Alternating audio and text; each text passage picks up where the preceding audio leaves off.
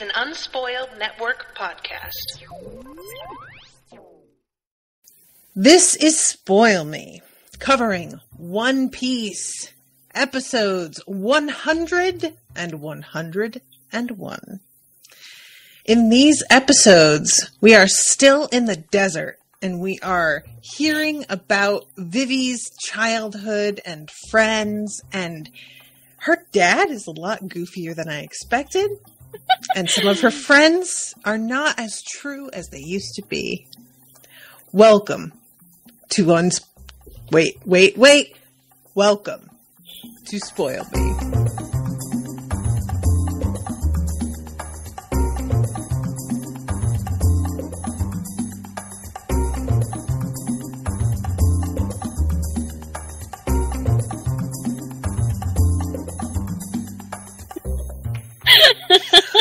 Welcome to the show, everyone. I am Natasha. And I'm Gabriela.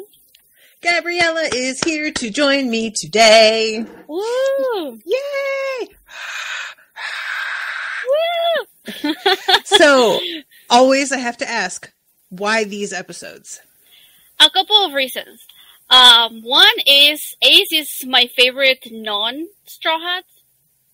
Right? Fair? So I had to be present, and this was the first episode I was able to join with Ace still around. So I bring little Ace to the show. Oh my god, he's so cute, guys. Right? Those of you who aren't in the chat, she's holding up a little pop doll. Portgas D. Ace, by the way, which his brother's name is Monkey. What does Portgas mean? Does it mean anything? His name. It's his name. Okay, I just wanted to make sure that it didn't also mean monkey, but in another language, or you know what I mean? Because even their middle initial is the same. So I was like, maybe this is something, but just his name. That's okay. That's just his name. So that is the fact that he is here, and one of your favorite non-Straw Hats is one of the reasons. And what was the second reason? Well, we're at episode 100. Yeah, I know. What better spot to do a little bit of a check-in, see how you're feeling, how the show is going, where the plot's going, talk about a little bit of the... I should mention, too, that the 2 episodes previous to this are filler episodes. Yes. So I was told to skip those, but I did watch them. Mm-hmm. So I just wanted to, sometimes when people see the feed, they're like, well, you skipped one. I don't think you uploaded. I was told to skip them, so it's not there. So don't come yelling at me. But yeah, and I understand too why they were filler episodes. They weren't actually that bad. I know that it's not really considered that they're bad every time, but I always go into it sort of expecting that maybe they're going to suck. And so far, the filler episodes have been pretty fun. I've enjoyed them anyway. But we won't talk about that. All right. So. I mean, you can talk about them. These episodes are rather light as well. So if you want to talk about the fillers, we can talk about the fillers are entertaining. That's the thing. One Piece is good at doing entertaining fillers. They're just, they're not, I just don't feel like they're worth spending an entire hour talking about. Yeah, that's totally fair. Well, and the ones that... So I'm trying to remember, because out of the 2 of them, I'm getting them sort of mushed together the way that they went. But one of them had a lot to do with this group of dudes who were pretending to defend this town when really they were just bleeding them dry of supplies and not planning on helping to keep them safe at all. And I misunderstood the way that episode ended. And so the way that goes is that Vivi basically is I don't want to go and just teach these guys a lesson. I want to see if they can be redeemed. Mm-hmm. Right? Yes. Which, fine. It's sort of a weird, I don't mind it as the story device, but it is a weird thing out of nowhere for Vivi to suddenly just be no, we're not going to let's see if we can turn this around and get them to have a sudden awakening of the heart, which is basically what she calls it later. Mm-hmm. But after it looks like that has happened and they're riding away on the camel, we get the flashback of the kid who we later find out is Koza, who isn't the guy that they just walked away from. But the way that it's intercut with her saying, like, I think they've had a change of heart. And I thought what the episode was saying was she gave him a chance because she used to know him. And that, like, she recognized the guy and was like, wait, just give him a chance. I know he's decent and he'll turn around.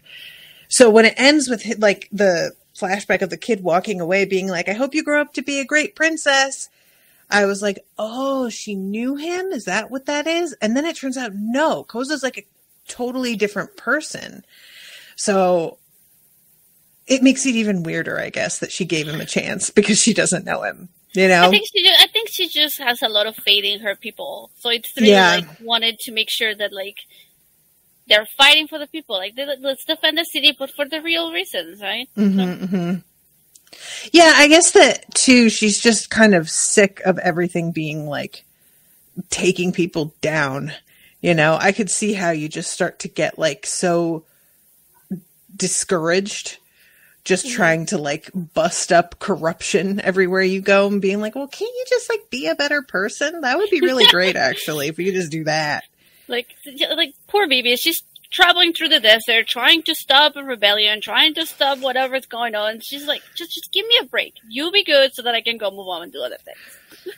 I hadn't really realized when we start off going through the desert, like the point of this is going to be stopping at different towns and Vivi checking in and seeing what's been going on since she left and everything.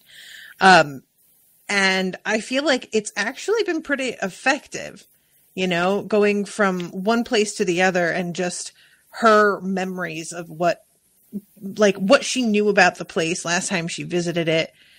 And that winds up being a major sore point in this episode. Is it this one?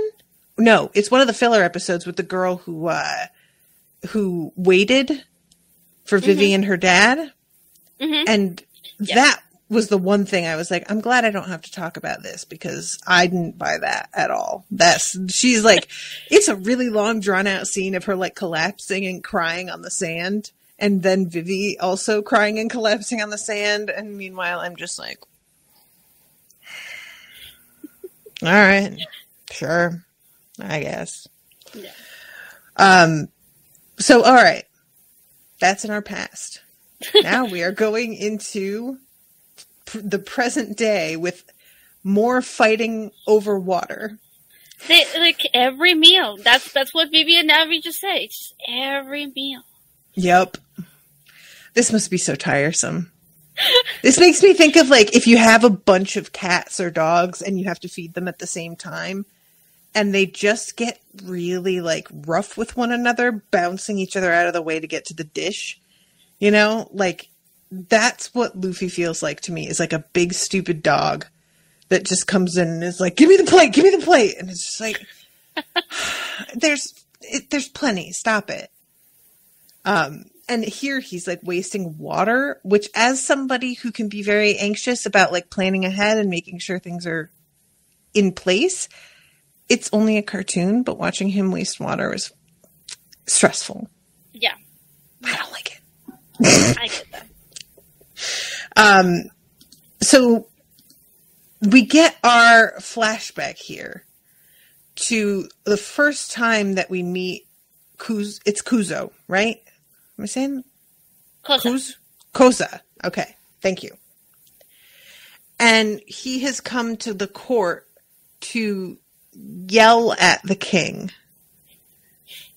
And his dad apparently like either didn't know he was coming or the kid just got away from him, but his dad is really flipped out when he comes running in because the kid is just like, hey, what the fuck? To the king. He's very like direct and intense with it. And the poor dad comes running in and is like, oh my God, please, I'll take his punishment, whatever it is. I was like, oh man. It's very much. I feel like every parent can relate to Toto in that moment when it's like, just This is why I don't have kids, man. When I your can't. children just run away from you, and it's like... Find out that they're doing some wacky shit. And, like, you know, to be fair, Vivi's dad is, like, a very calm and rational, level-headed person.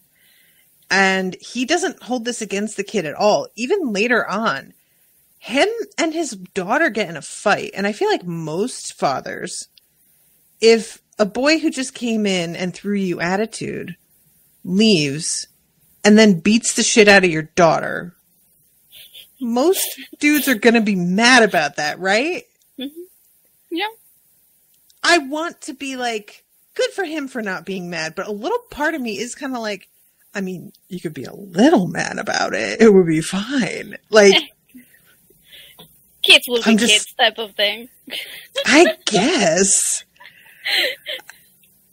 So this leads to him being like a big friend of hers, even though he is a commoner. And the two of them, there's like a sequence of moments that I found so good. They grow to be sort of close.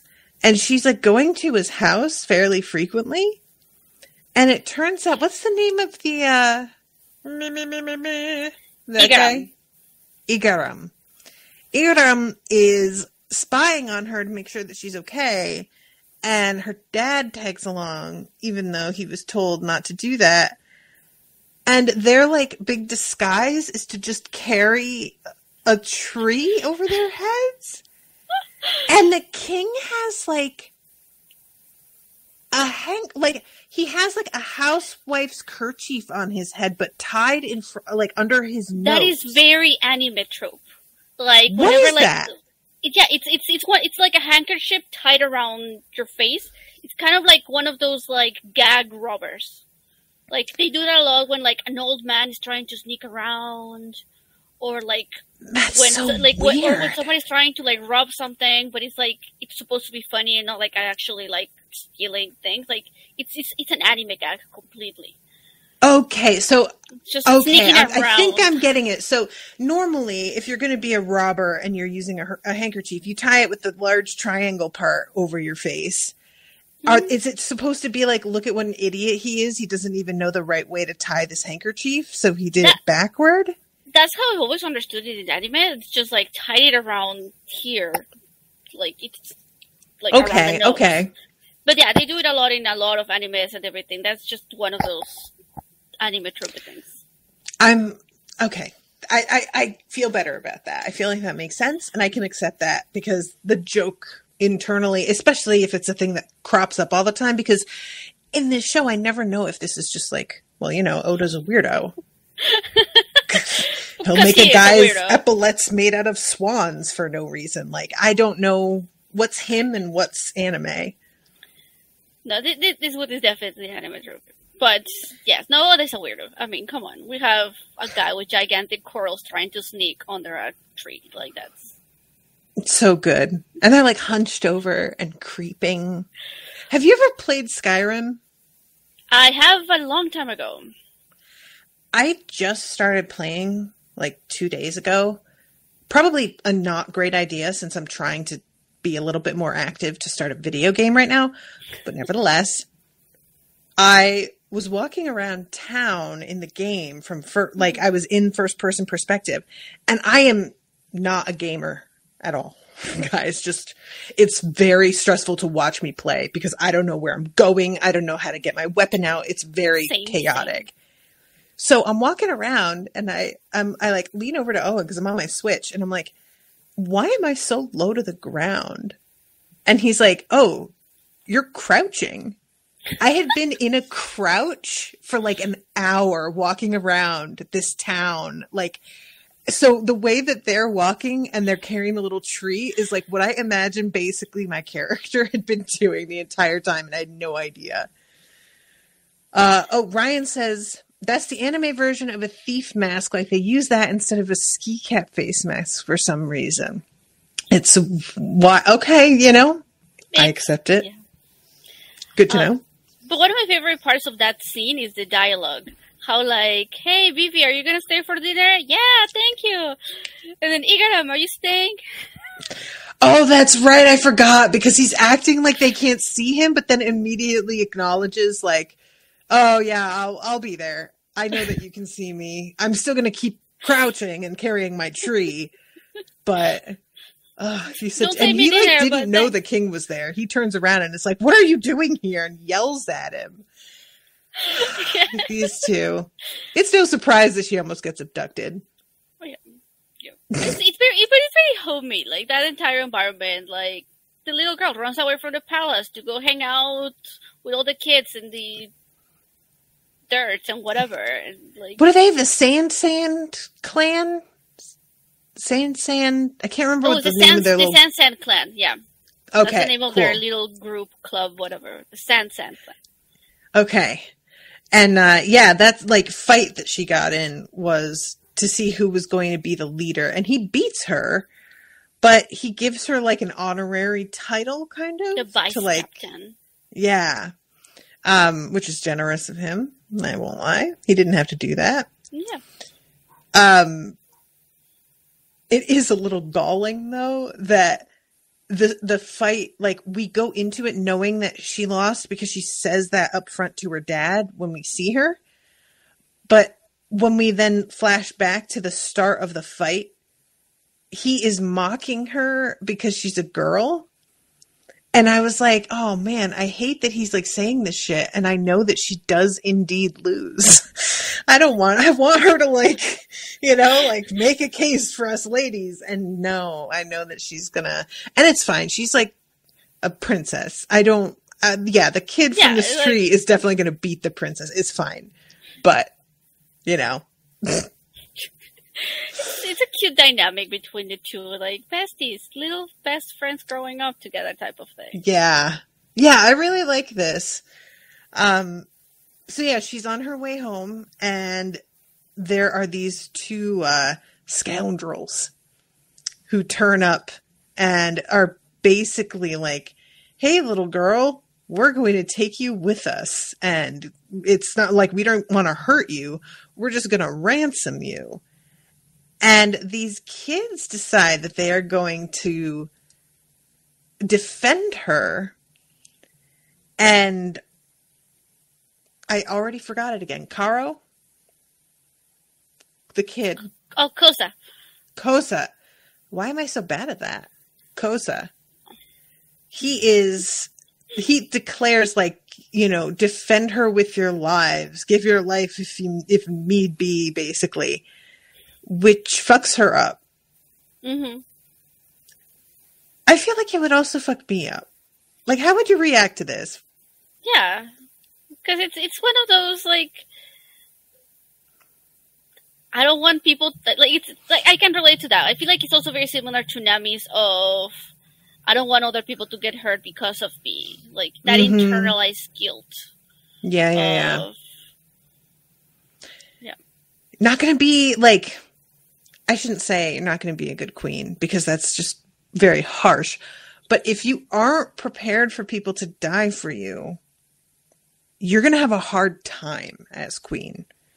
Because that's literally everybody's job. That's the point of, like, your guards and servants and whatnot, is that they're supposed to lay down their lives to protect you. So while I understand that the practical nature of being like, oh, her life is more important than yours, which is basically what that boils down to, is fucked up, and you don't want to subscribe to that value system. Mm-hmm.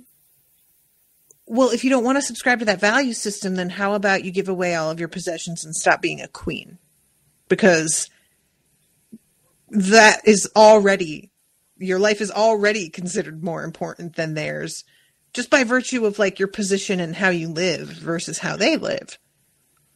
So I was just like, as much as I understand her dad being like proud of her selflessness here, I also kind of wanted him to be like, look, I really appreciate you having this like tender heart, but you're going to have to start understanding that this is how it works a little bit.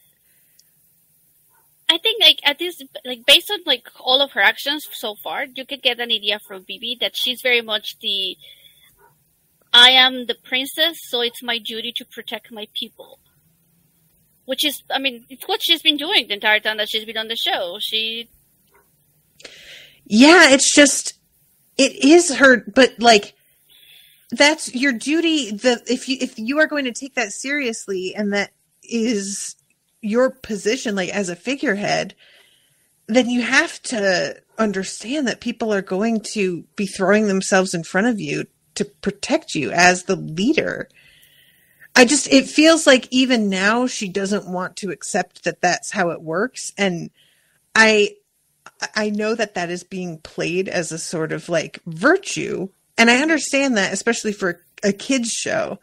But there is a part of me that is just like, all right, well, you're going to have to learn how to reconcile that, my friend, because I don't know how you're going to do anything if you're always just like, yeah, but I'm not actually better and more important than them. Everything that you're going to do is going to be predicated on the assumption that you are more important and better than them. That's the nature of monarchy. That's just how it goes. So I just want her to like, I want that to be simultaneously held as a virtue, but also for her to get a little bit of a like slap across the face, like wake up. Okay. This is it. This is how it goes. Do you get me? You know what I mean? No, I get that. I completely agree. I do think that Bibi probably needs a little bit of a reality dose, but, you know. But right now she's just still very much in that it's the same. I like to compare her a lot with Nami, just because she's the only other, like, strong female character that we really have. Yeah. Nami was the same way, where she was trying to do everything herself. Yeah, that's true. That's true. Yeah. So I think, Bibi's sort of similar in that regards.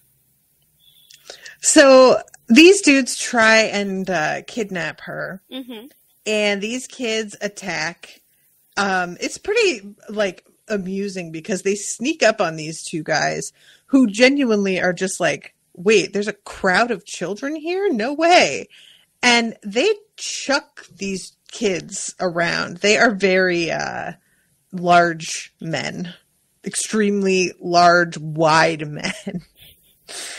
And this is sort of like one of the first points when you basically get like, you're worth more, because they're like, well, we don't want to hurt you. We want hostage money, but these kids aren't worth anything.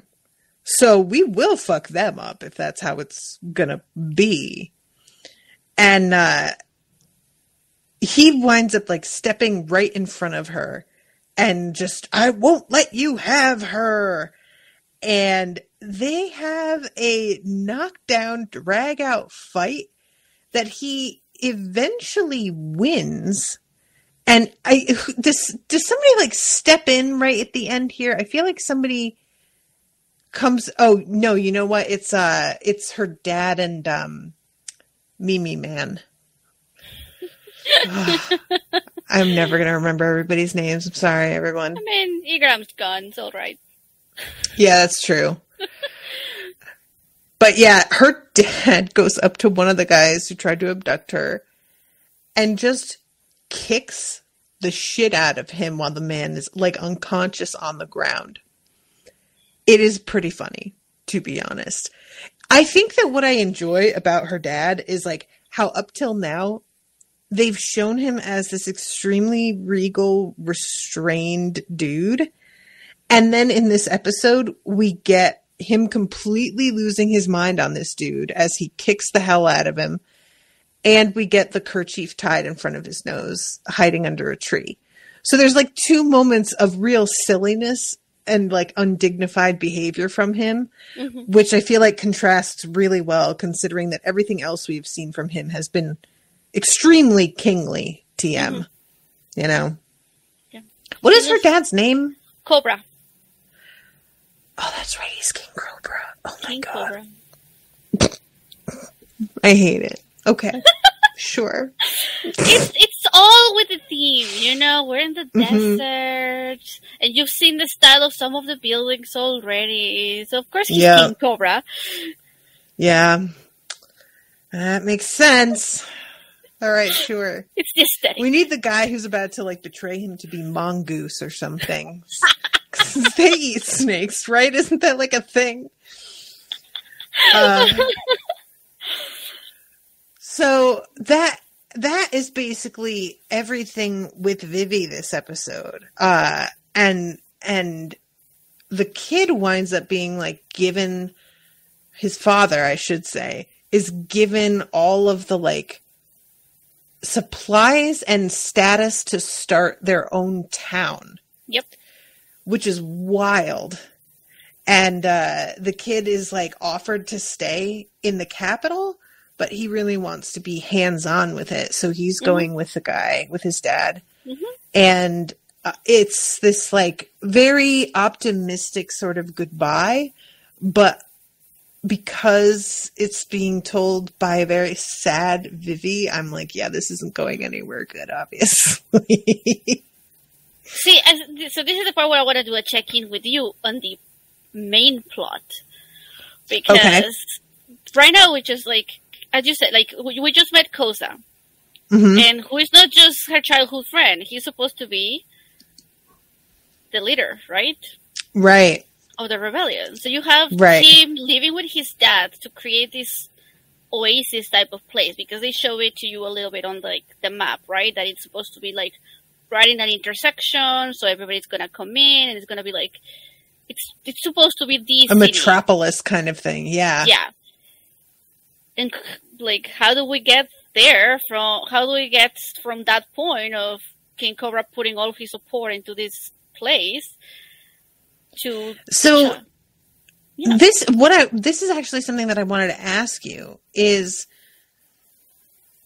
so we have Crocodile, right? Yes. Crocodile's not Koza though. They're not the same person. No, okay.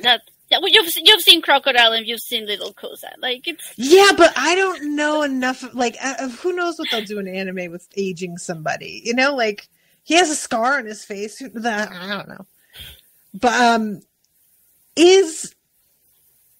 because the whole way that this is sort of set up, Vivi was talking about how Crocodile has like lied to the rebellion about his intentions and like helping them to break free from the king, allegedly for like to their benefit, but really he is planning his own coup once they have done that, right? So Koza's being played by Crocodile. Is that right? Yes. I mean, yeah. Because they remember when they were talking about the powder and the water. And how, like, they had been using the powder to take away water from one place, which is what happened with, I'm checking, Erumalu, the city that we saw in the last... Look at you having notes. I should have notes. I have notes. I should do that. I don't do that. I just watch and then just hope you guys will tell me shit in the comments. Yeah, so it's the idea, like, Alubarna, the capital, it's good. And then you have places like Erumalu and all of the other people that you've been meeting in the desert. Right. That are not doing well. So Crocodile framed the king in order to get people like Koza to turn against him. So that's worked, evidently, if Koza's the leader of the rebellion. Right? Is that... It's how it appears to be? Yeah. I'm not mad at him. That's the thing. It was like, Vivi is just like, you know, it's the same little boy. And I'm like, well, shit seems like it got pretty bleak, Vivi. Like, there's a point at which personal loyalty is going to be trumped by watching all of your people slowly starving to death around you because you can't grow any food. So, yeah, I'm sure it's very tragic Don't get me wrong, that your like childhood friend is now like literally scheming against you. But also, I'm not mad at him for it. It seems like that's what a leader has to do, right? Yeah, he's fighting for his people. Yeah.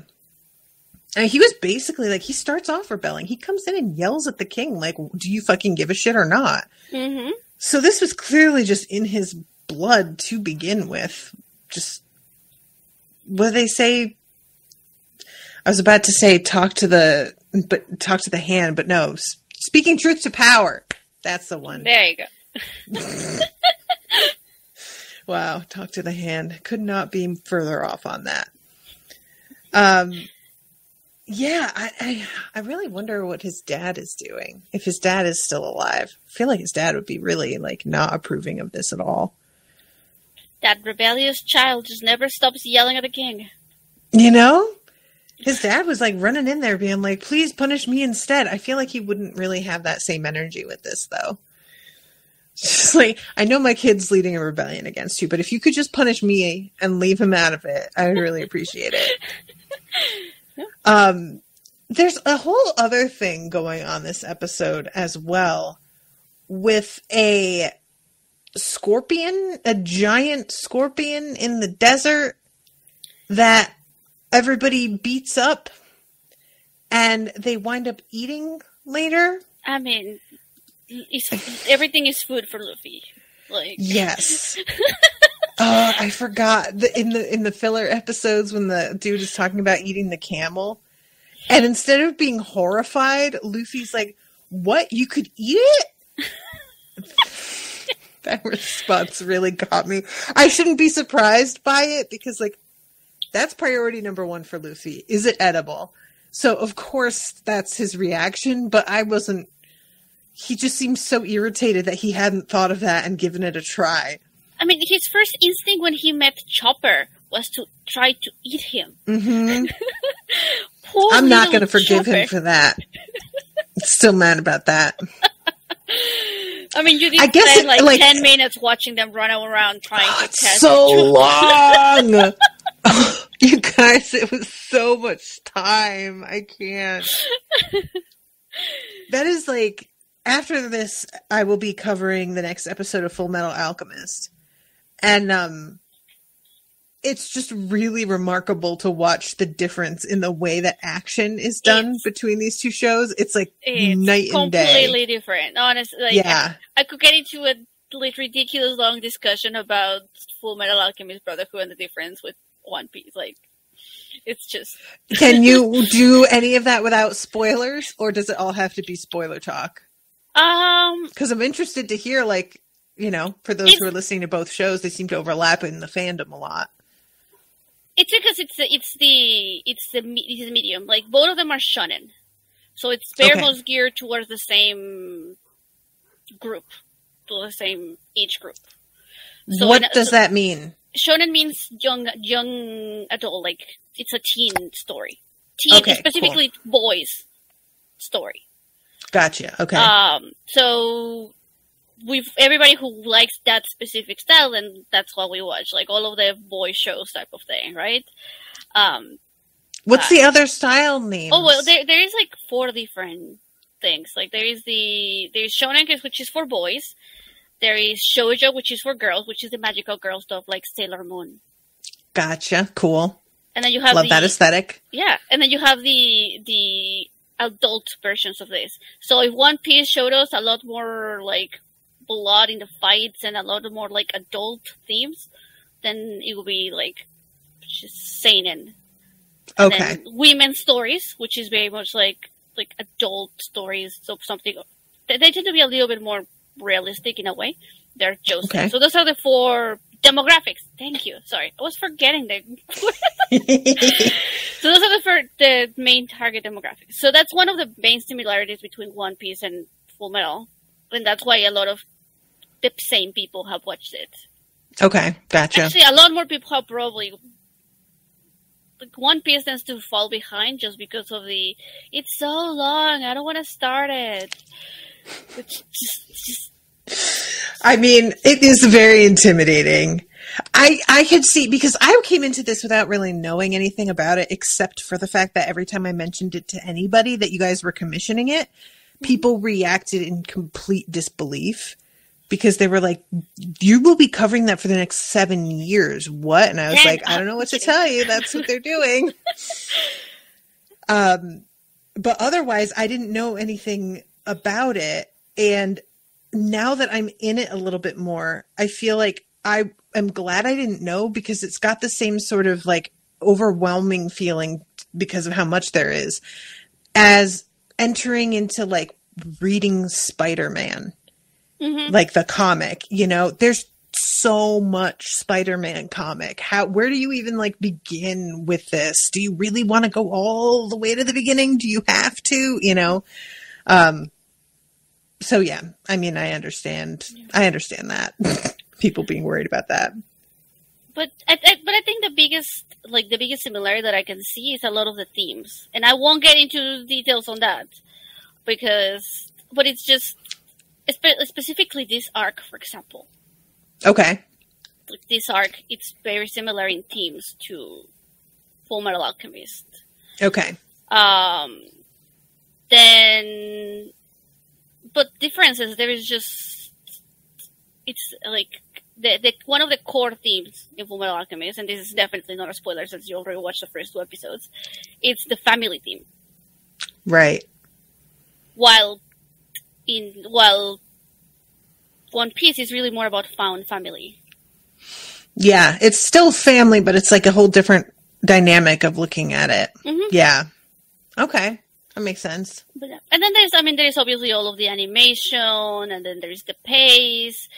Oda is very, very much about the long game. Yeah. And intense absurdity. Clearly. Yes. I truly just want to know what he does to come up with these outfits. It's the creativity that he has for this, like, it's just baffling. And then, of course, he doesn't have creativity because he tends to draw every single woman the same way. But true. God, that is so wild, isn't it? But then he dresses them completely differently, so at least you have balance there. I could see it being like, I'm going to design a new character, so he just tapes a bunch of really crazy like characters from comics and cartoons, all their images to the wall, and just throws darts.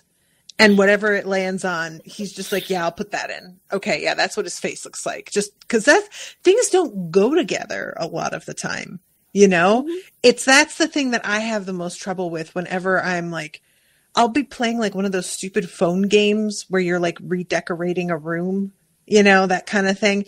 And even in something that's that inconsequential, I still can't resist the impulse to make things match, to make them go. Yeah.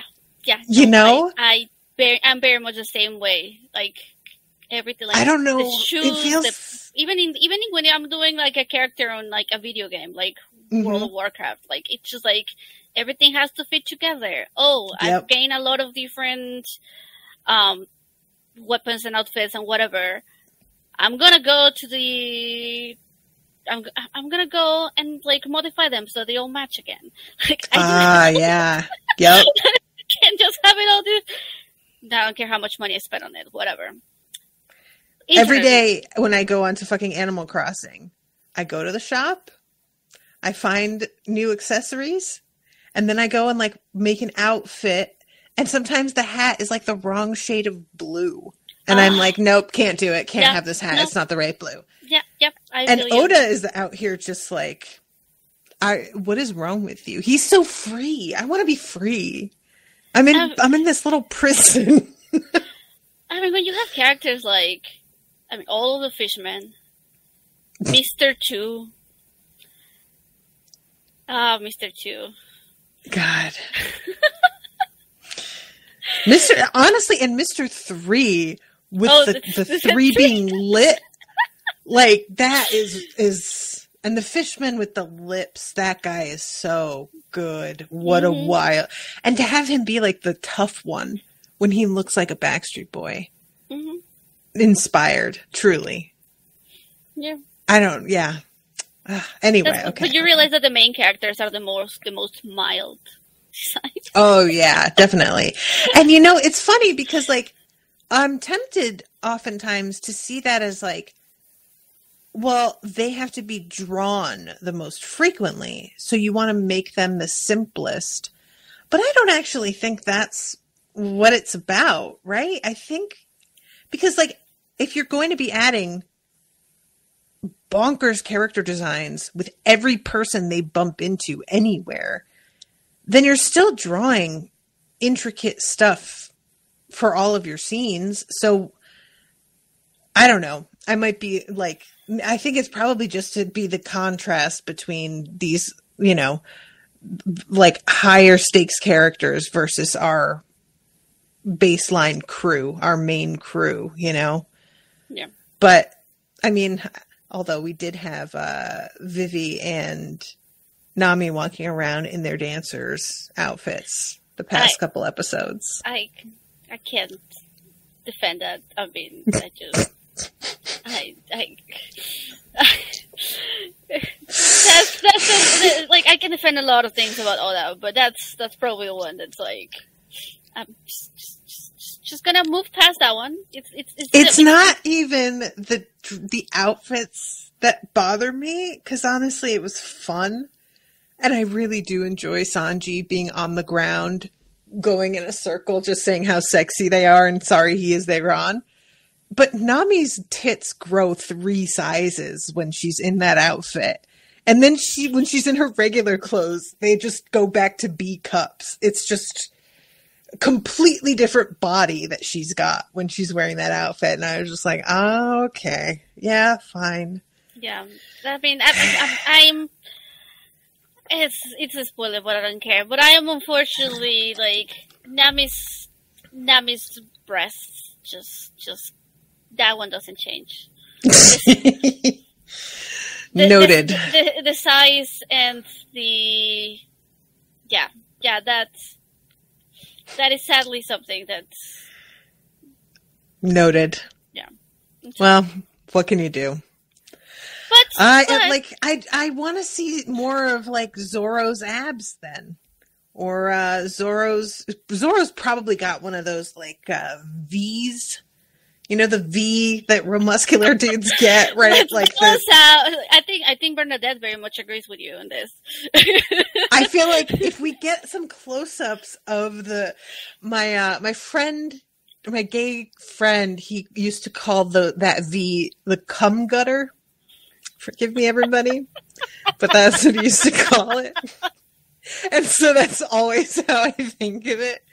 But yeah, that's if we're gonna get big titties in our face, I would also appreciate some close-ups of the cum gutters as well. Okay. And biceps. Thank you very much. Yeah, I agree. I mean, this is the part where I say, like, we have Ace half naked for his entire appearance, pretty much. True. And I still don't feel like it's enough. But I feel like... This is me gushing about Ace now. We're getting... That's fair. Yeah, Ace is like, he feels like such a dude that I've known that I like his personality winds up being a lot better than those guys, but I still can't work up any sort of like actual attraction. I'm just like, this dude. It's the older brother vibe for me. It's the yes, we're both ridiculous because we're siblings. We're both ridiculous, but at least Ace has the maturity of being the older. Let me ask you something, and I don't normally want a real answer to this sort of thing because it's a spoiler. Okay. But this is something that I want at least just a yes or no. Okay. Do we ever learn anything about Luffy's parents? And like at all? Yes. Okay. Because it's just weird to me that his brother shows up, and I'm thinking that's the opening to talking about Luffy's past, that this is going to be the opening of the door, and never comes up. They barely even talk to each other. And when they do, it's not like they're ever like, they reminisce about like the pranks they pulled on one another and stuff, but they never talk about like their family at all, which is wild to me that we still don't know anything about where Luffy comes from. He's like, you know, I'm not going to, I was about to start theorizing and there's no point because I'm just working from pure nothing. So, I mean, we all like theories, so we'll take it. But like, all I can think of is that Gold Roger is his dad. Or is it Gold Roger? It's Gold Roger, right? I got that right? Is that the name? The One Piece pirate man? I'm trying to decide whether I should... yes, Gold Roger. Let's stick to Gold Roger. What was that? I was trying to correct pronunciation, but no, let's go with Gold Roger. Why? How? I just cannot remember the change of pronunciation if it happens which episode it happens. So I didn't want to like. Oh, okay. But I don't remember where it is I don't remember where it is in the series. So let's just ignore me, and I am very sorry to everybody listening to me right now. So let's just stick to Gold Roger. All right.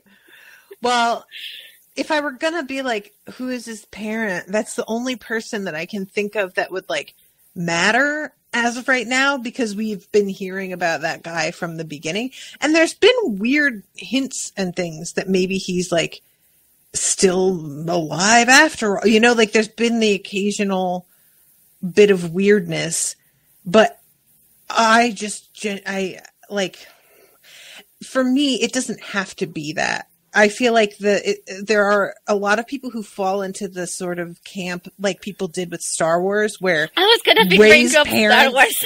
Yeah, like everybody needs Rey's parents to be of the lineage, and I didn't want that. Personally, I wanted her to be a nobody because that was, for me, the beauty of how the Force works, is that it can come to anybody, and you don't have to be of a dynasty, you know?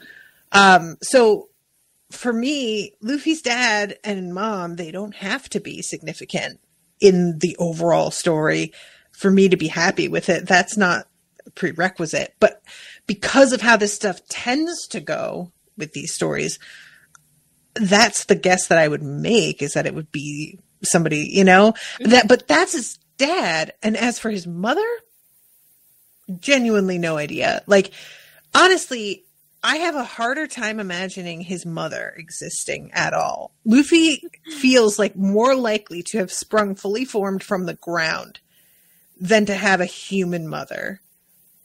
I don't see it. He's just... No, I don't see it. I don't know. I mean, Luffy was just born from chaos. That's it. Right? That's yeah. He has no parents. He was just born from chaos. Honestly, yeah, and it's funny that like Ace can still carry that same energy even though he is so much better behaved than Luffy, which gets commented on a lot. A few years at sea, already in the Grand Line, fighting bad guys. Yeah. No, I feel like he's gotten sobered up a little bit. Yeah.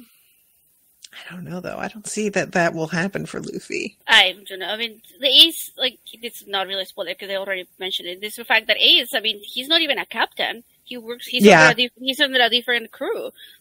So that tells you also a little bit about, like... Yeah. A humbling aspect, the fact that he's choosing not to be his own captain. Yeah. I mean, honestly, though, everybody asking you all the time what to do, I wouldn't want that either. Like, this is the thing. Okay, just real quick aside.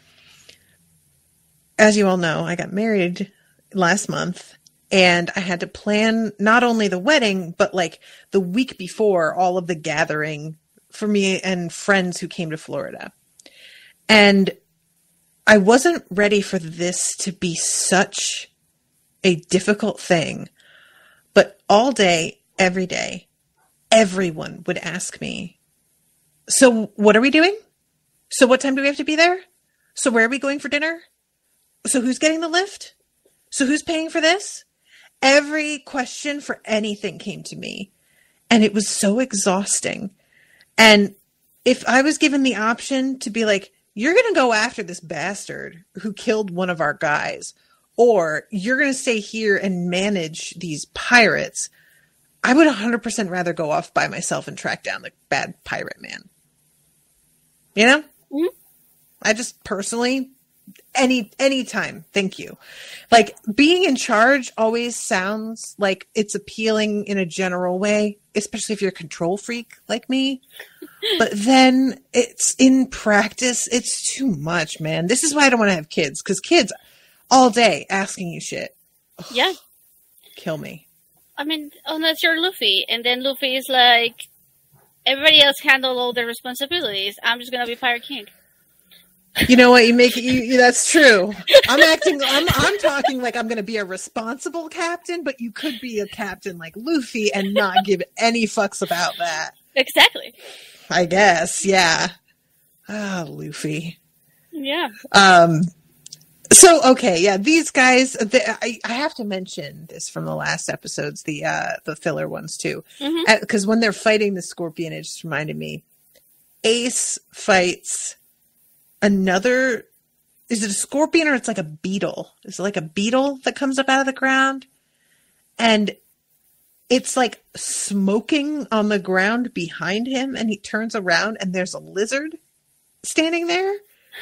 And the lizard's like mimicking him, like stepping in his path every time he tries to get around him. And eventually Ace turns up riding towards the town on the lizard's back. I would like to register my deep regret that this lizard is no longer part of our crew, because I was really hoping this was a permanent addition. He has his little hands that he holds like this. Like, the lizard's little hands are so limp and loose. Like a T-Rex, you know? I love these lizards. And the little frilly ones that are carrying the messages with their little, like, bow tie things. I love these lizards. Very happy with that. But see, you have Lashes in the crew. That's true. But Lashes is a pervert. Yes. Yes. So, you know, like, maybe I want a wholesome animal. And not it's really something that even Chopper's a boy. Can't even have Chopper be a girl? Like, come on. Aren't you glad that we have Vivi around to keep Nami company? I mean, I am, but like, I've started to lose patience with Vivi. So I'm just like, well, I don't want it to just be Nami that I'm consistently like, yeah, right. Yes. Listen to her. But starting to slide back toward that again. All right. So we went through pretty much all of episode 100. Mm-hmm. So then we get into the episode with the inventor man. It's 101. It's by the way, it's a half filler. It's okay. Yeah. The only thing in that entire episode that it's like canon, like manga, it's Ace saying goodbye. Oh shit! Really? Yes. Everything else is just anime filler. Okay, noted. Yeah, it has a weird energy, so that makes sense. Mm-hmm.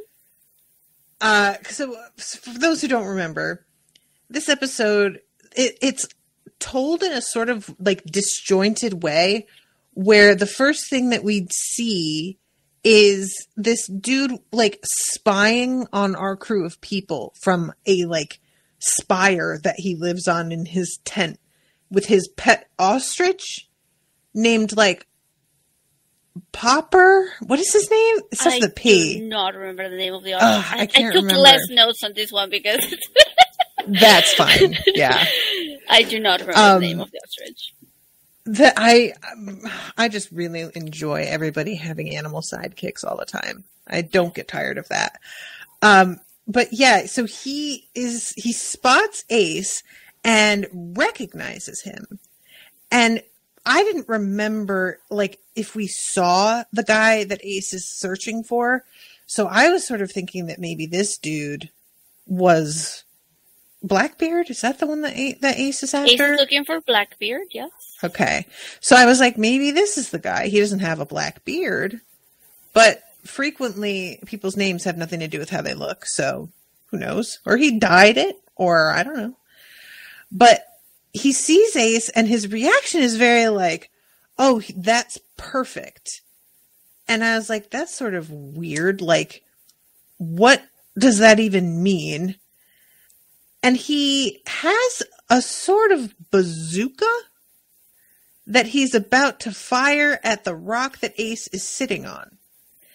And as that's happening, we go to our crew who are making dinner and fighting over food yet again. And Luffy is looking at this piece of anime meat with the little bone sticking out of the middle. And it just starts to float in the air. And you can hear these little kids whispering. And it turns out they ask if Ace can help track down this man. And they don't say it initially that this is their dad. They make it sound like this dude wronged us, so please track him down for us, is like the vibe. And the kid offers to pay like 1 million berries. But what I'm gonna do? That he does not have. Yeah. He offers it, and then it's just like, I eventually. Yeah. Okay. I'll pay you this much money, but at some point later in my life when I have it. Maybe. That's genuinely how I try to live. That's why my credit card debt has gotten a little bit shaky after this honeymoon I just took. Mm-hmm. But what can you do? And it just kept, like, I kept thinking that there was this long-standing feud between this man and Ace, and it just isn't anything. This guy purely wants to fight Ace to prove to his sons that he's not a loser. Like, it's framed as, I want to teach you to always go for your dreams, but what it feels like to me is, see, your old man still got it. It feels like a midlife crisis a little bit. Yeah. You know what I mean?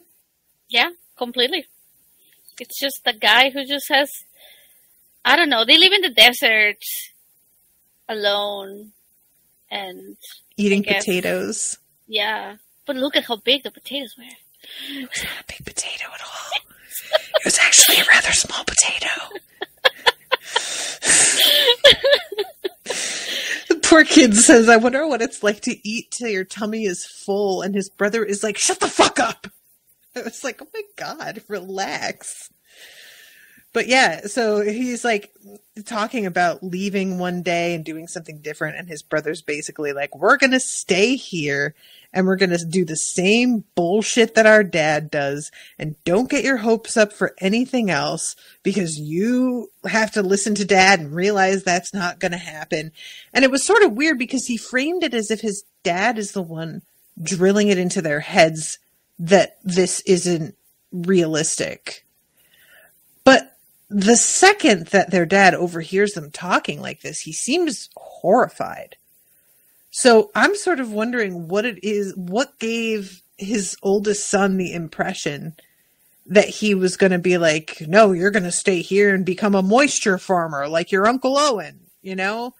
Like, where did he even get that? Because the dad doesn't seem to feel that way at all. I don't know. Yeah, we see them harvesting potatoes together, but that's what you have to do to live.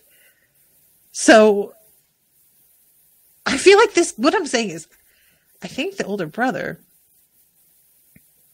he is so cynical somehow, and he's projecting that onto their dad, and that never came from their dad. That little boy was born cynical, and he needs therapy. Hard to get therapy in the middle of the desert. On that. I would imagine. You have to talk to lizards. Who knows? Maybe the lizards are really good therapists. I mean, they do. They seem pretty fun. The when Ace looks at the one and says, "Do you want to get in my way, bud?" And the lizard just starts crying. I'm sorry, guys, but man, every time that this show has animals start crying, I can't handle it. It's too sad. Even when the animal is the bad guy, I can't, like, you know, it's like that adorable evil cow sea monster that the fishmen owned. Momo. Yeah.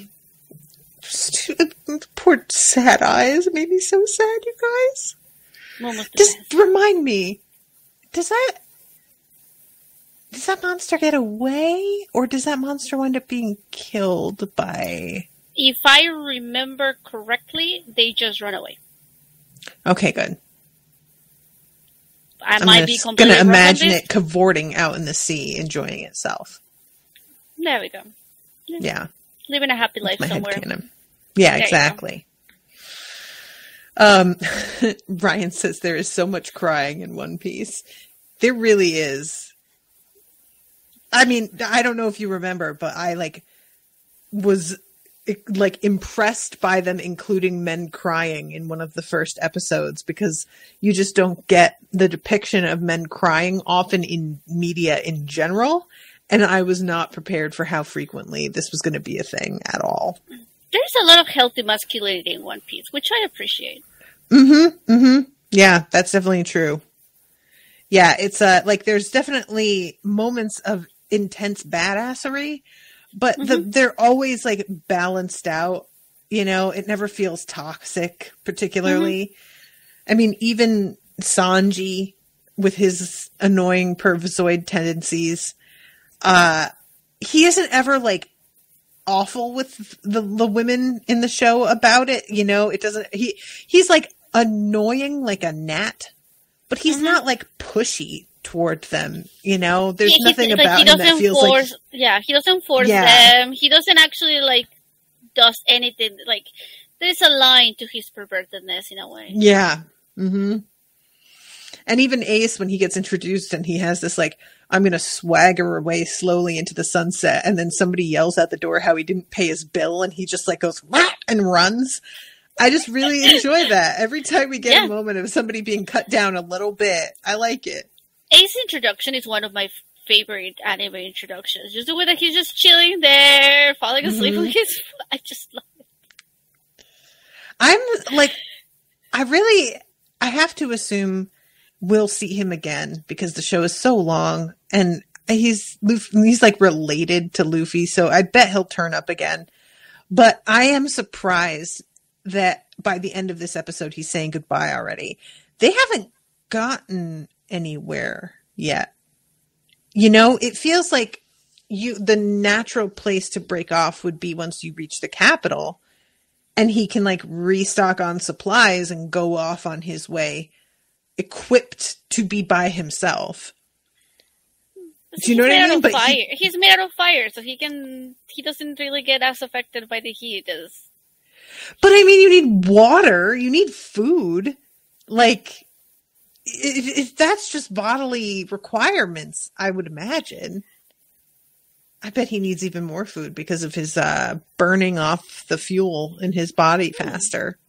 Perhaps. I don't know. Him and Luffy. He can probably fly out with fire. I mean, not fly, but you know how he had his little boat where he accelerated with fire? No, when was that? When he destroyed the Baroque work ships earlier. That was in his introduction. Oh, right. Yeah. I forgot about that whole scene. Yeah. So it's sort of like a rocket. Yeah, so he can propel himself. I guess. It's just, look, I am somebody who likes to plan ahead. And for me, I'm going to wait until I get to a city to restock before I go off on my own. It's just, but you know what? I believe it character-wise that Ace wouldn't care about that. Look, he's very much all right, I'm done. I don't have my information. Nice seeing you, Luffy. Bye. Yeah, so that, I forgot to mention that he wants to talk to this guy because there's a rumor that this dude beat up Blackbeard, right? Is that what it... So he's trying to find this dude to get information about where Blackbeard could be today. And then finds out that this guy like completely made that up. Which honestly, I gotta be like a little impressed with the fact that this guy just made shit up and it traveled that far. That this guy's got like a reputation now. Like, that's the kind of thing where you want to hire that man to manage your marketing on social media, because evidently he just knows how to get it out there and get people paying attention. Well, yeah, that's true. Ryan says that. Yeah. Go ahead. Okay, I was just gonna say, Ryan says that Ace leaves much earlier in the manga, and that is true. Like, he doesn't travel in the desert; they just see each other in the town, and then he leaves. That's really fast. Wow. I feel like I would be so irritated by that as a reader, for him to just pop up and then bounce again that quick. But also, I just really want to know about Luffy's past. So I think that's part of it as well, is me just being like, but come on. That was supposed to be the thing where now you give me the information I wanted. All right. He leaves to continue his quest. Yeah. And this dude eventually, like, he's fighting Ace. And he is getting his ass handed to him, and he keeps pulling out more and more ridiculous shit to keep fighting. And one of the things he pulls out is an extinguisher, but it's like very high pressure. So it goes like right through the rock and stuff, but it's supposed to cope with Ace's fire ability, which is smart. Honestly, that's like a good thought. But the poor dude is being absolutely laid out. And in front of his kids, thinking that, like, yeah, I'm going to prove something by, like, dying at this man's hands in front of my children. And finally, his kids, like, they drape themselves over him to stop him fighting.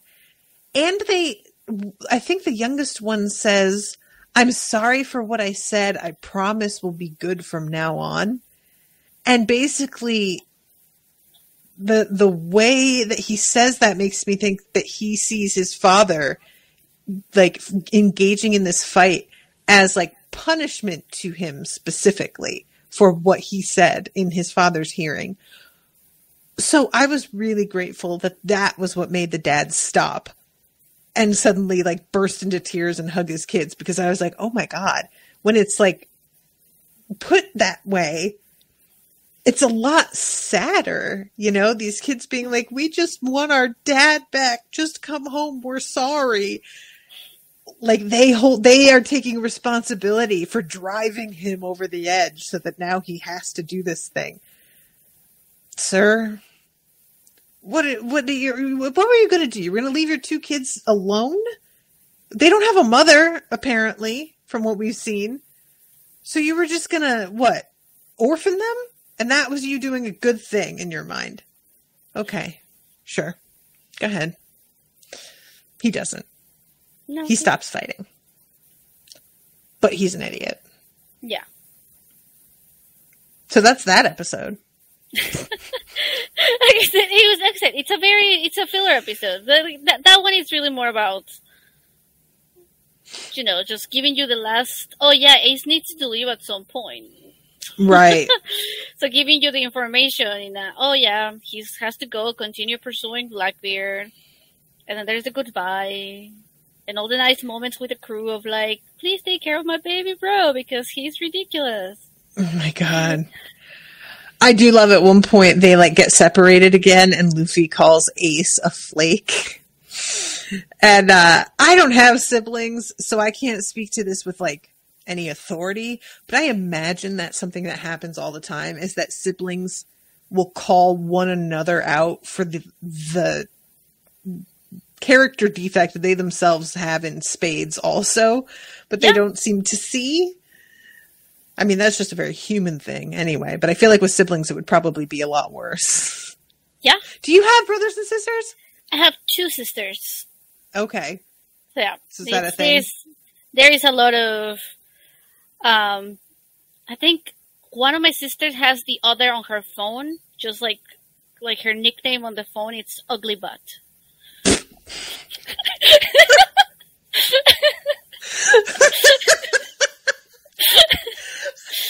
I don't know why that's so funny, but I think it's just because of how like basic it is. That's not even a clever insult, just ugly butt. And then she just goes, "Hey Siri, call Ugly Butt." Oh, that's fun. I wish that I like had that kind of relationship with somebody that I'm friends with, but anybody that I am friends with, if I changed their name in my phone to Ugly Butt and they found out about it, they would genuinely be like, "What the fuck, Natasha?" Yeah. They would not find it cute. Yeah, but it's very normal. Sometimes I just do that. Sometimes like I'm upstairs, they're downstairs in the kitchen or whatever, and I just like, "Hey," and I'm like, "Yeah, what? You're ugly." That is the conversation.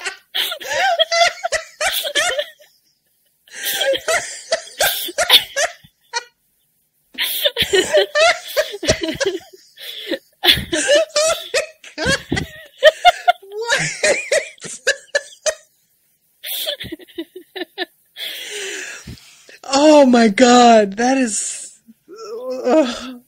I don't know how. I think I was meant to be an only child. I think that's. I don't think I could have done it. That's like psychological warfare. It is.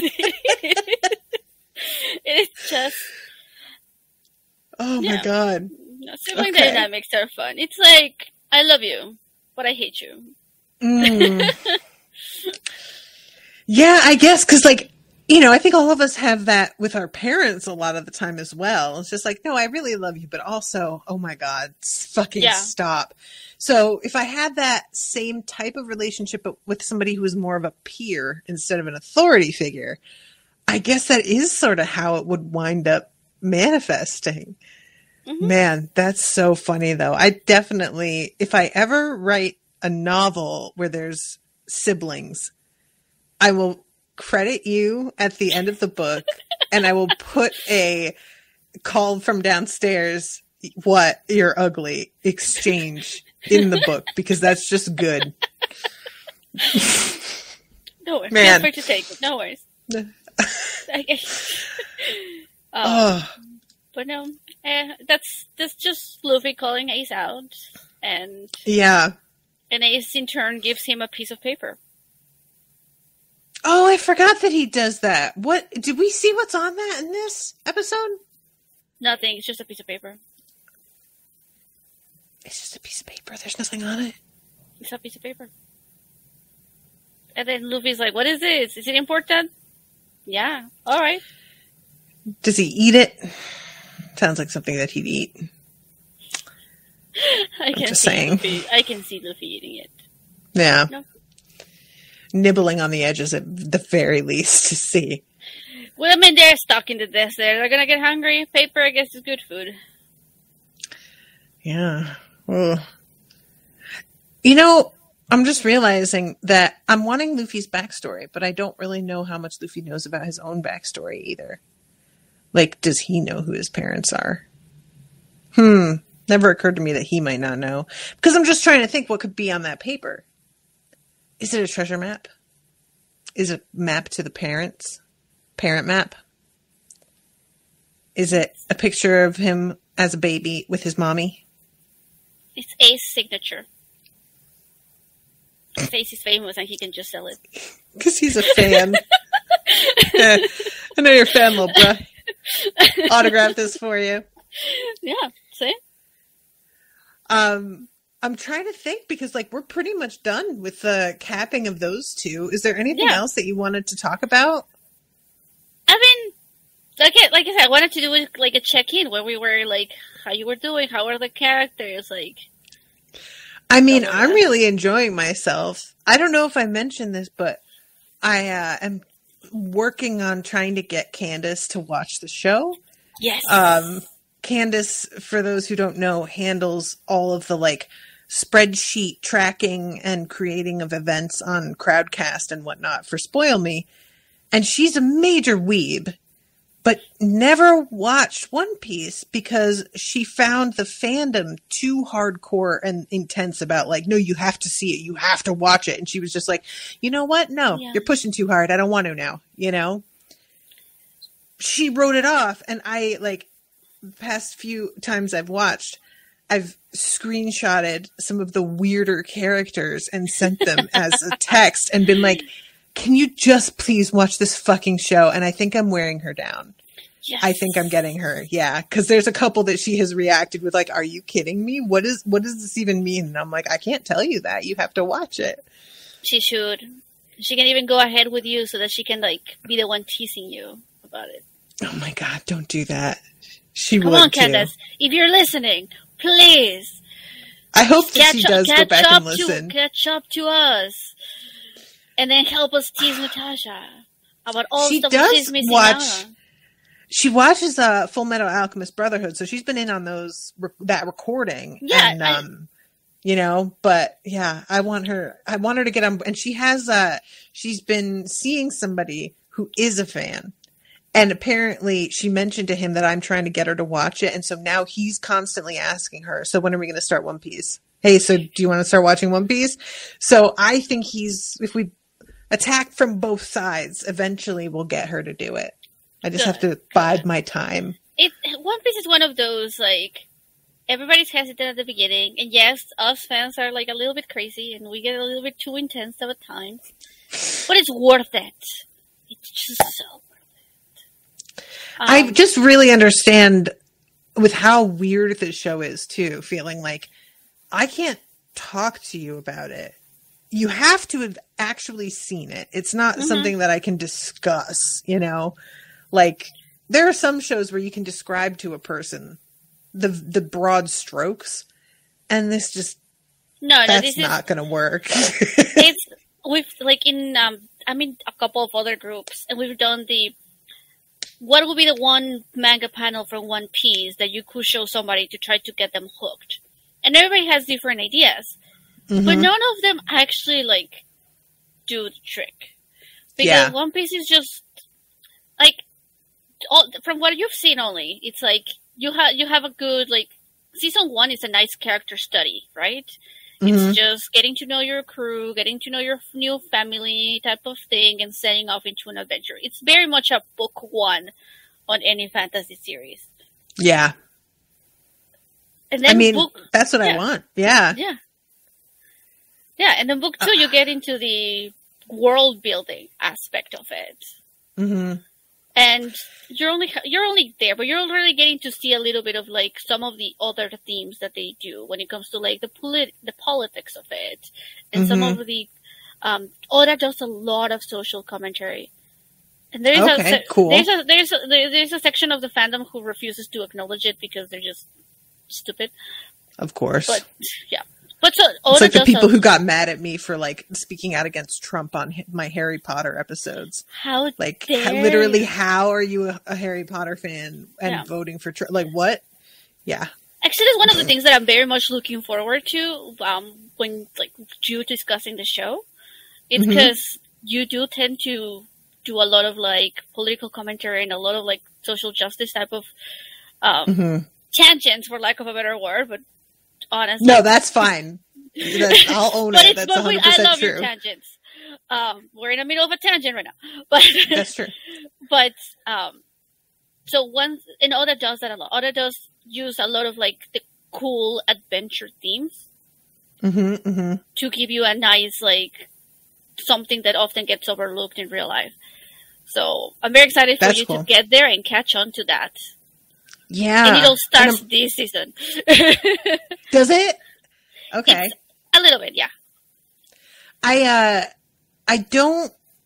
just realizing, like, I don't know if there's, did you send me, or maybe Florian sent me a picture of like the planet that this is on so that I could see, was like, me. Yeah. Okay. And they're in the Grand Line, and as far as I remember, there wasn't another like area of the planet that was weird for them to aim for, right? Like what I'm trying to think of is, are they just staying in the Grand Line for the remainder of the run? Is it we have the first thing to gather our crew and the character study to get to know them. We get into the Grand Line, and then that's the series is in the Grand Line. You can't tell me that. I can't tell you that.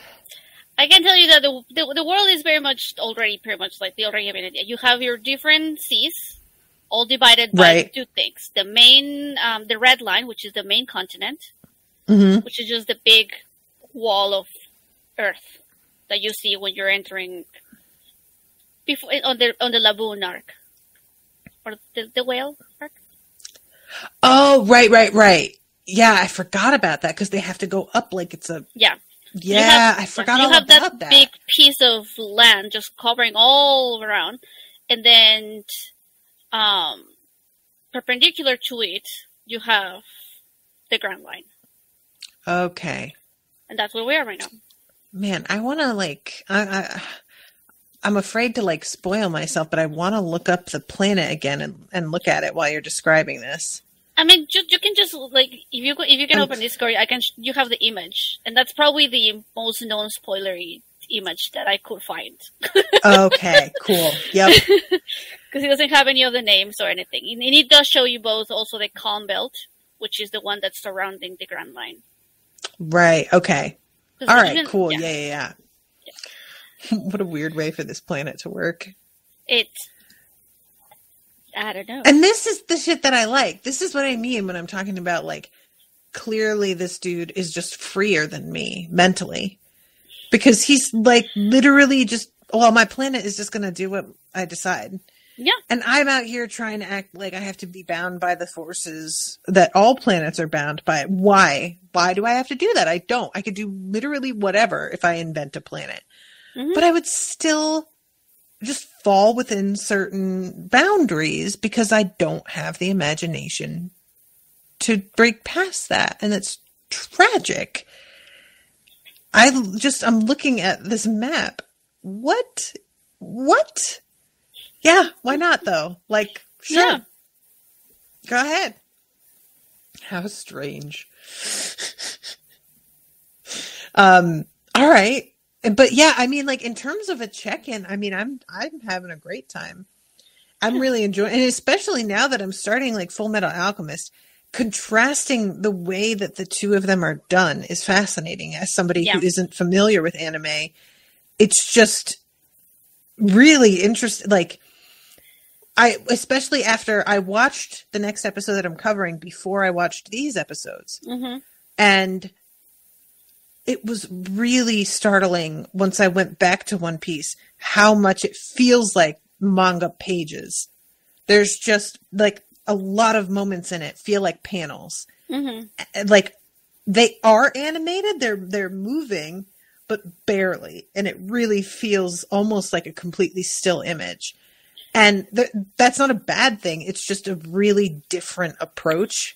It's also also the year. Because the season that you're watching right now, I think when did Alabasta come out? 2001, 2002? Okay. Somewhere around that, probably. And Full Metal Alchemist Brotherhood, that's 2006, 2007?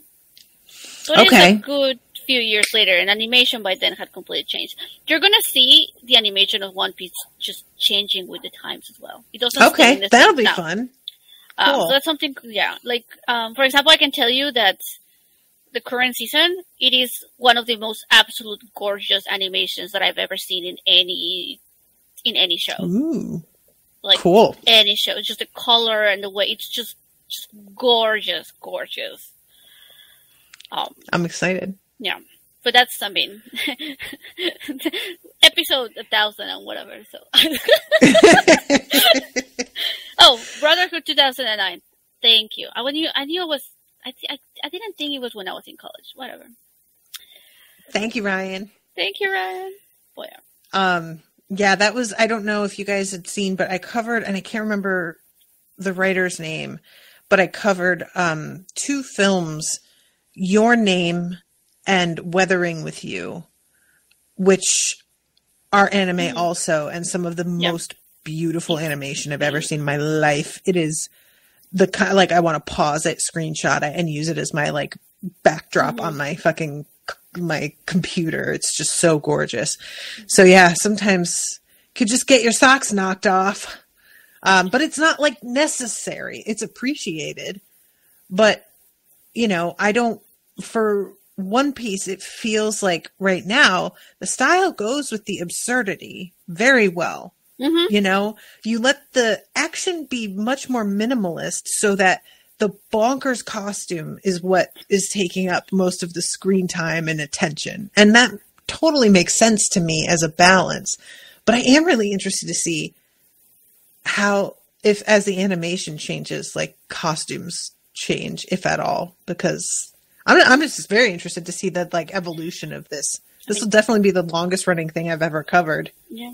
I mean, Nami's costume changes. Oh, I mean that.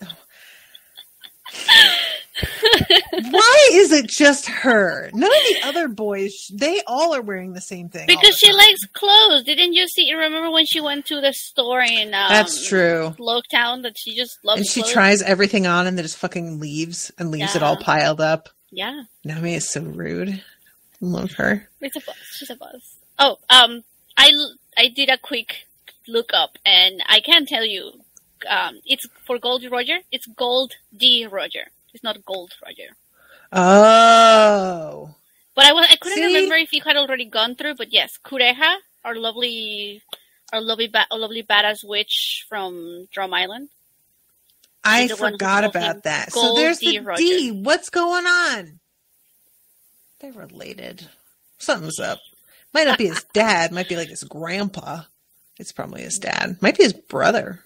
Maybe it's Luffy. Maybe there's a time travel thing. Ooh, wouldn't that be neat? Time travel in One Piece. Because of course, like, pirate adventures are not enough. Let's add time travel. If he put time travel in this show, I would just shrug and be like, okay, we're doing this now. Like, it would not bother me at all. What would be the craziest thing that they could add in this show that you would be like, no, I can't. I'm done. I think if they went really far with like something like super dark, like, you know, the kind of thing where it would be like, okay, tonally, this is actually incredibly like messed up kind of thing, you know, like if we went too far in a direction of something like Song of Ice and Fire, you know, where there's like a Reek character, for example, I would just be like, oh, okay, pump the brakes. What is this Reek thing? We're not doing this. I don't approve at all. Because there's times we're doing something really ridiculous will undercut the creepiness or the disturbing nature of something, and it'll keep it absurd. And you are, you know, and then there are times where if you try to add absurdity to something disturbing, it makes it more disturbing. It just sort of underlines it and points it out. And I feel like that's what would happen if you went dark enough with certain things on this show. It would start to become like nightmarish, you know, because this show dances along the edge of nightmarish here and there with its character designs and stuff. So it would only take a nudge to really start getting into like Alice in Wonderland territory, where I'm just like, no, I don't like this at all. But for the record, everybody, I don't like Alice in Wonderland. It creeps me out real bad. Even as a little girl, I was like, I'm not watching that. So, yeah. Is there anything else that you want to mention before we wrap up? No, that's it. Just happy to be here. Happy to chat up. Thank you so much for joining me. And thank you guys again very much for listening. I hope that you've been enjoying the coverage. Next episode is Tuesday, the 11th. So be there or be square. And also I will be starting the next Full Metal Alchemist in about 45 minutes. So be here for that as well. Is there anything of yours that you want to plug? I don't know if you have any projects or anything, but I always try and ask that. I live a very sometimes quiet life. It's all good. Okay. No problem. I just like to give that stage for a moment if you need it. Thank you. All right. Well, thank you very much for joining me again. Thank you for having me. And until next time, everybody, toodaloo, motherfuckers. Bye, everybody.